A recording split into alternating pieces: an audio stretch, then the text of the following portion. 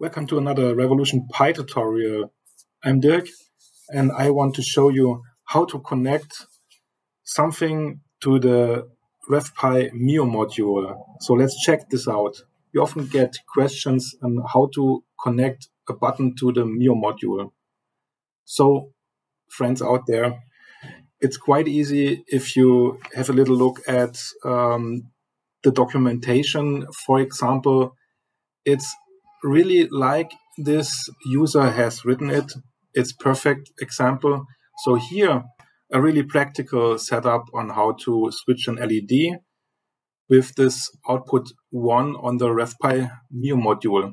How the user connected it, it's right, great example. So he used a switch. I want to use an LED to show it to you. So this solution looks like this. Here I have a Revolution Pi connected with the MIO module and an LED.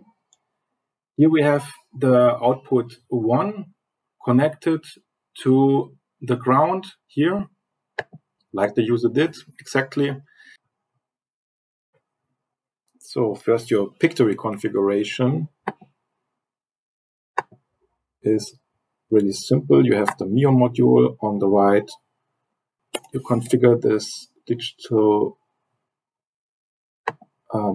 output, so the digital mode 1 to digital out,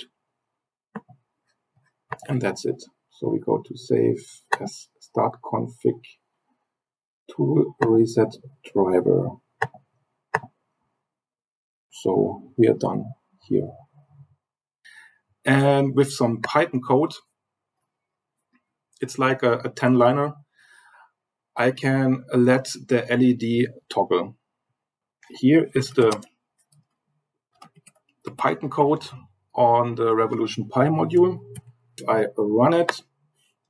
It's like a piece of cake. I can just let the LED toggle.